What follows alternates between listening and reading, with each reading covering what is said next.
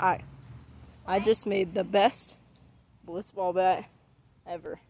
It's so crazy.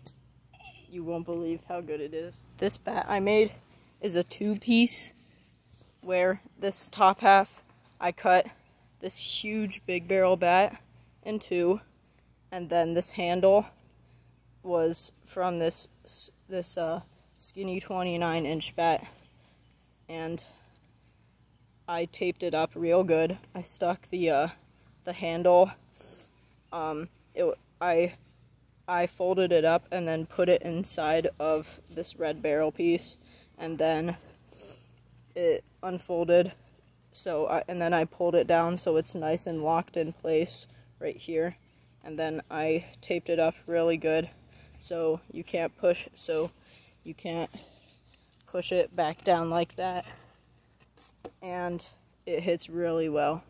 It sounds nice and it hits awesome. Here's how it looks hitting.